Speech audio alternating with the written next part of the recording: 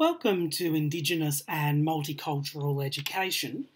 In this subject, I do mini lectures just to help you with your learning. And in this week, for topic 1, we're learning about various aspects of Indigenous culture and also starting to get into some early encounters for Indigenous peoples before we get into understanding Indigenous history and the history of Australia. So one of the things that's important to understand is that there are lots and lots of different Indigenous nations and Indigenous language groups. So one size does not fit all is something that's really important to keep in mind. It's also important to keep in mind that Indigenous people, the land is the centre of their spirituality, and that they may not want to leave their land. And the fact that in their history we've removed them from their land and put them in random places has been a big issue. But one of the main takeaways for teachers is that we have to remember that a lot of Indigenous people have been displaced, and a lot of Indigenous people may not grow up learning English as their first language. So depending on where you live, you may have a lot of Indigenous people that don't speak English as their first language or even their second language. So something about this course is also considering how we teach English as second language learners. One of the other things about Indigenous culture that I think is a really important one is this concept of eye contact. In Australian culture and Western culture, it's considered polite to have eye contact when you're talking to someone. But in Indigenous culture, it's considered quite rude and intimidating. So something to be aware of is that it's the norm for Indigenous students not to have eye contact. Complete eye contact when they're talking to you. Another thing that can be the norm, and I'm going to use this picture for 2 different facts, is that in conversations with Indigenous young people, there may be long periods of silence. And that's actually a normal thing in Indigenous culture to show respect and to show that you are listening and thinking about what the person has said.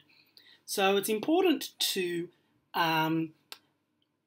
not try to fill the gap like in Western culture when there's an awkward silence, but to wait for their body language to change to indicate that they're ready to start talking again. Another thing that's really interesting for Indigenous students that's really important is shame. Indigenous students can have quite a priority on private information, and public shame can really be something that shuts Indigenous students down. So when you talk to Indigenous students about things that might be considered private, you need to make sure you do it in a discreet way. Otherwise, they will shut down because they will feel shamed. Things like their faces will go straight to their desk and not have eye contact at all, not even in your direction. So, for example, things like if you need to keep them back for detention, maybe the whole class doesn't need to know that. Maybe only the Indigenous student needs to know that. When it comes to going to the counsellor, the last thing you want is someone knocking on the door and saying, "Hey, mate, you need to go to the counsellor now." What is better is to say, "Hey, can you just step outside for a minute?" and then maybe tell them in private that they've got an appointment with the counsellor. So make sure, one of the things that we need to make sure that we're not shaming.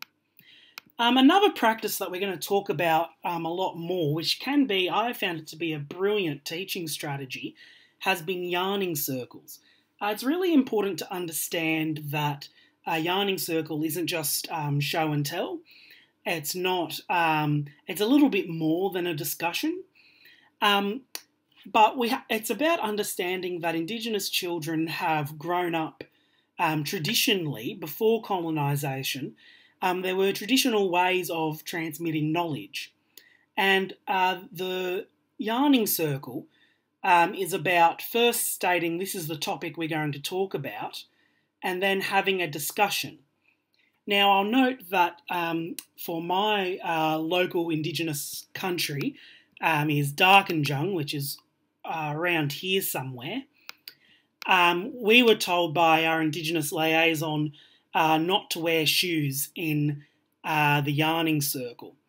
And the reason for that was because it was about being connected with nature and being connected with God. It's seeing talking about important issues as a sacred thing.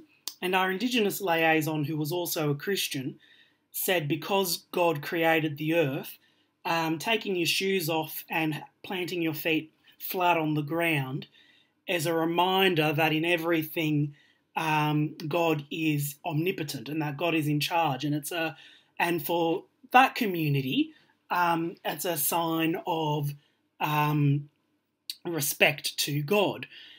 But there's lots and lots of Indigenous cultures, and I assume that these sorts of traditions will change from place to place.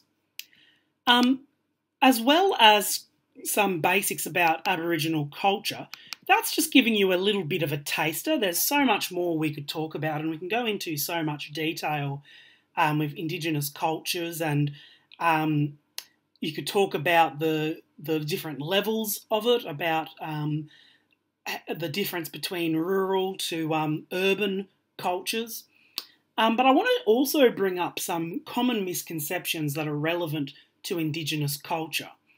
One of the first things that's important to understand is that Captain Cook, firstly, he was not on the first fleet. That was Captain Arthur Phillip who came on the first fleet. But Captain Cook was not the first Westerner to visit Australia and to visit Indigenous peoples. There were lots and lots of explorers that had come to Australia before, such as Abel Tasman, who did 2 voyages to Australia, which is where we've gotten the name Tasmania from. Then there was also different expeditions by William Yance, who was looking for opportunities to trade. Another thing to keep in mind is that Indigenous Australians were not as isolated as we might assume. When Captain Cook came to Australia, he declared Australia to be terra nullius, no one's living here, nothing's here. But one example is that Indigenous people did actually already have trade with other countries. The most significant being Sulawesi in Indonesia, where Macassans for hundreds and hundreds of years were travelling to the Northern Territory primarily to trade in sea cucumbers. But they also traded in a lot of other articles like tobacco and other items as well. And the trade did manage to get as far as the Philippines and to China. So there's a little bit of myth busting about, firstly, Captain Cook didn't discover Australia. There were people already there who were already interacting with the rest of the world. Now, of course, on the eastern coast, we don't have any evidence of this, but it's just an example that Captain Cook was not the first person to interact with Indigenous peoples. When it comes to Indigenous culture, we also need to be aware of how Indigenous peoples see the past. And this is really important, especially when you're teaching English and when you're teaching history. One of the biggest debates that has happened in recent times has been the Wind Shuttle versus Reynolds debate.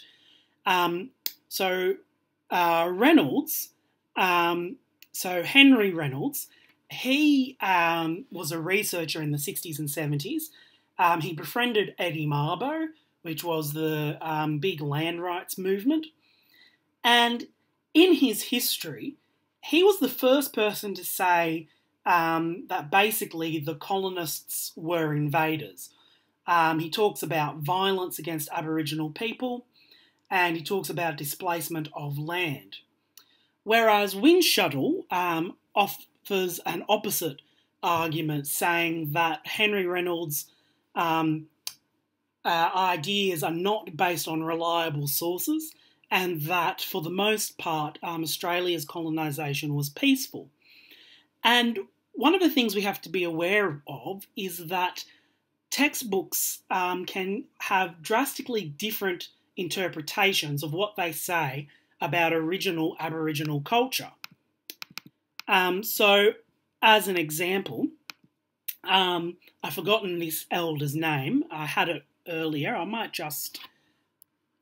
no, I'm going to lose it. But I'll put this in the Moodle page.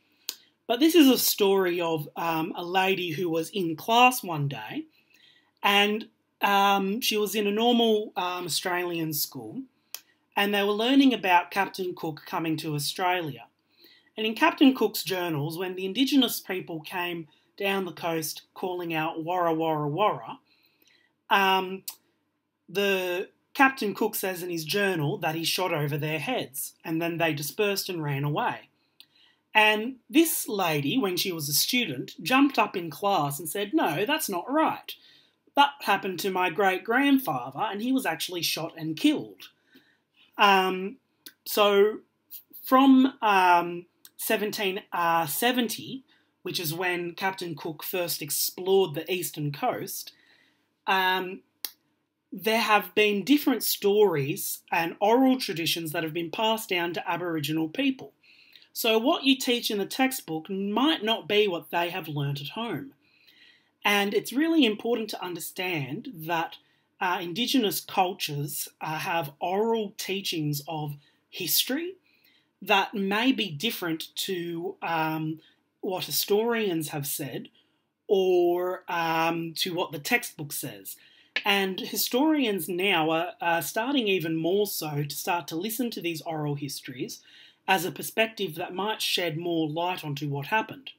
So, for example, when Captain Cook went back to England, he took with him a group of Indigenous shields.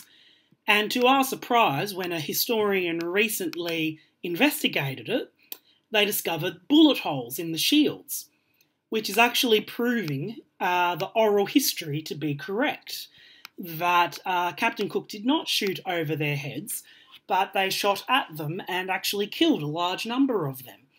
Now, because there's only a small number of shields, it's hard to say if it was a massacre, if it was an all-out war, because definitely Captain Cook's journals are biased, and there's also issues with the accuracy of oral history. But we do have to be aware that it's not the first time that an oral history has proven to be the correct history. And that's something that we need to be aware of with Indigenous culture. Another example that's been in the media has been with Bruce Pascoe with Dark Emu. So Bruce Pascoe has argued that Indigenous culture, they had built structures, they had farming, and they had engineering. So, for example, his thesis is that Indigenous people had farms without fences. So what they would do is they would burn certain areas of land so that animals like kangaroos and emus would stay in one spot.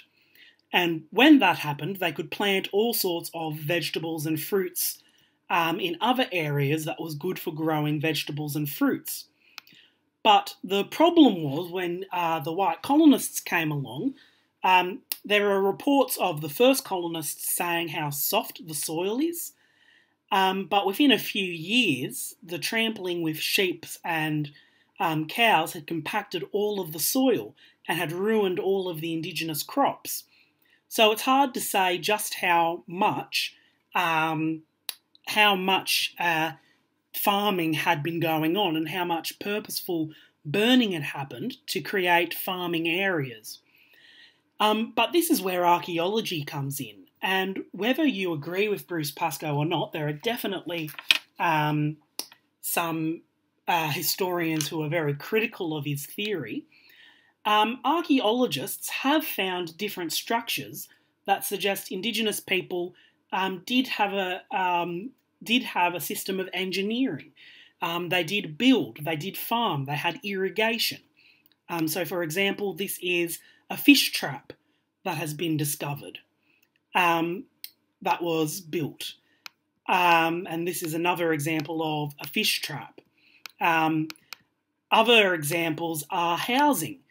So Pascoe talks about when Mitchell crossed the Blue Mountains and was doing excavation and surveying, that he wrote in his journals about these dome kind of structures that Indigenous people had built. And Pascoe argues that Indigenous people did have, in various places, they did have stone structures and housing. And they did have communal houses that were in dome structures that could house as much as, now this is in Queensland, not in New South Wales, that could house up to 50 people, is what Pascoe says. But once again, there are debates as to when those structures were actually made. Were they made after white settlement, or were they always there?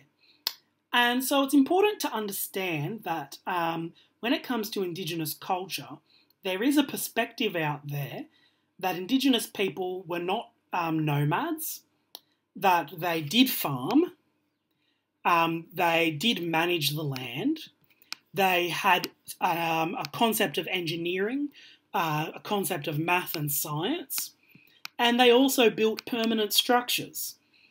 And more and more historians, I think, are agreeing with this idea today.